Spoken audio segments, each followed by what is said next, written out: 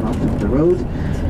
Basically, if you look at US roads, I don't think your regulations actually allow one to plant trees alongside, because they want to enable one who misses a turn and to just actually run into the fields without any sort of accidents. Unfortunately many, and as we drive along we will see sort of small memorials along the roadsides where you will see that people unfortunately lost their life bumping into these trees along the roadsides. Also the trees, even going back to the Roman times, would actually show the way people from A to B.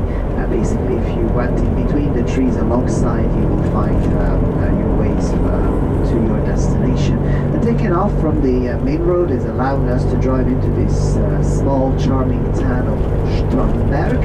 And those of you that can manage to look down the aisle, just popping up on the left hand side, the corner of the hill, you can see this tower which is called the Truba Tower.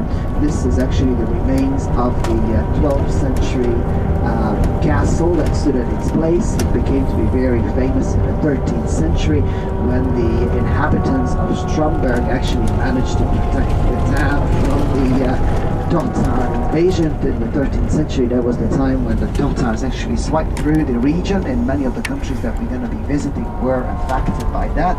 But the citizens of Stromberg actually managed to save their city from the Tatars, and this is when the custom actually